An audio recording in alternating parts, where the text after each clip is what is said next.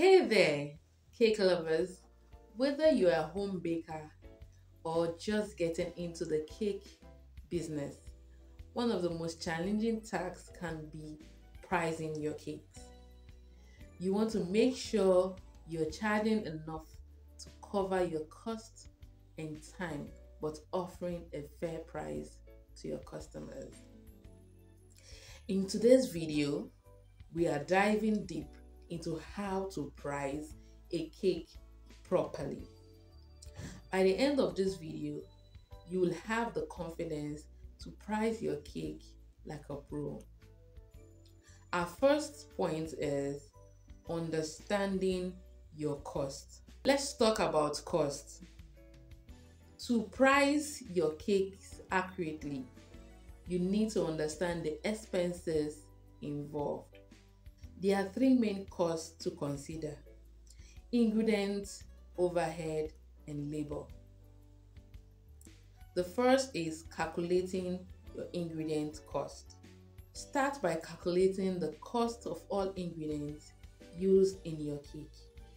This might include flour, sugar, eggs, butter, flavorings, and any special decorations. Don't forget to account for any extras like fondant, edible glitter, or specialty toppings.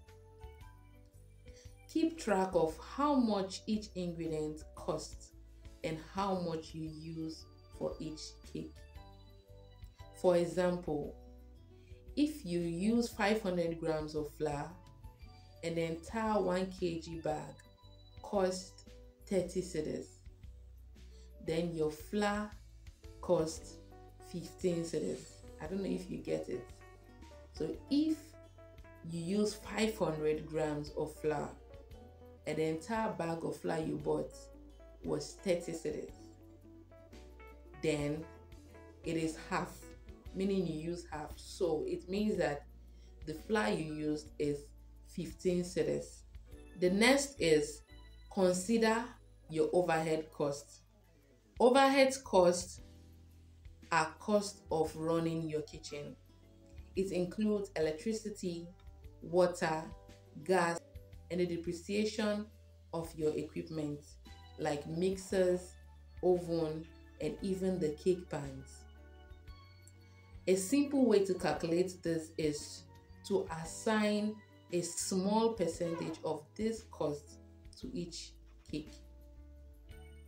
For instance, you might estimate that each cake uses about 20 cedis worth of electricity, gas, and wear and tear on your equipment.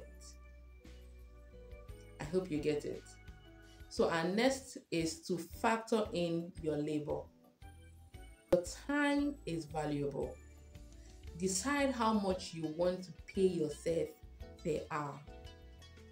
Then calculate how many hours you spend on baking, decorating, and cleaning up. Multiply that by your hourly rate. So let's say, for example, you've calculated that you want to pay yourself 30 cedis per an hour. What you just do is you multiply the 30 cedis by how many hours you work. So if you work 5 hours, all you have to do is to calculate the 30 cedis by 5, which is 150 cedis for 5 hours. Our next point is setting your profit margin. Now that we have covered your costs, it's time to talk about profit. You want to ensure you are not just breaking even, but also making profit. A good rule of thumb is to aim at a 20 to 30% profit margin. So the first step is add up all your ingredient costs, your overhead costs, and labor costs. Let's say it sums up to 100 cedis. For a 30% profit margin, you would multiply your total cost by 1.3. That is 100 cedis by 1.3, which is 130 cedis.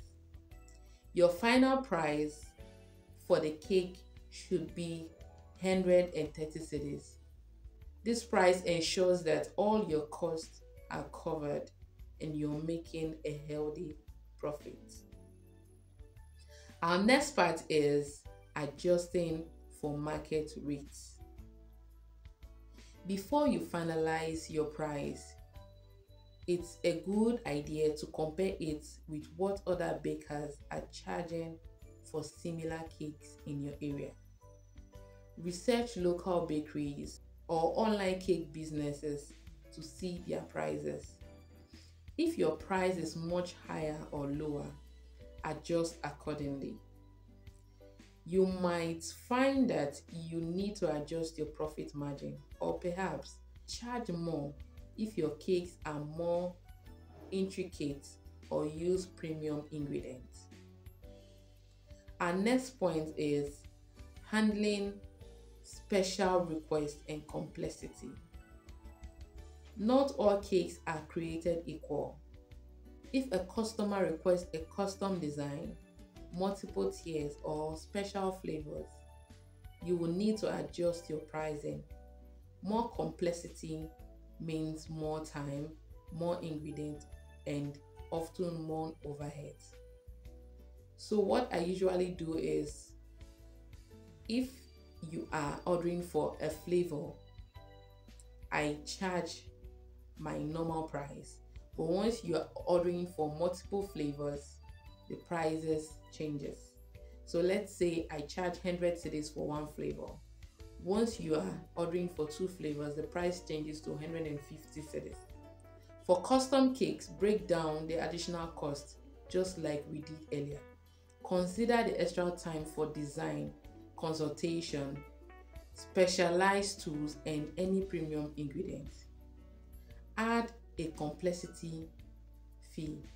Consider adding a complexity fee for intricate designs or large orders. This can be a flat rate or a percentage of the total price. And that is it, guys. Pricing a cake doesn't have to be intimidating. Just remember to account for all your costs. Factor in a fair profit margin and adjust based on market and complexity. With these tips, you'll be well on your way to running a profitable cake business. If you found this video helpful, don't forget to like this video, don't forget to subscribe to our channel, don't forget to hit the notification bell below so that when I upload a new video, you'll be the first to be notified. Please don't forget that one day at a time is the best. Till we meet in our next video, please stay safe and bye.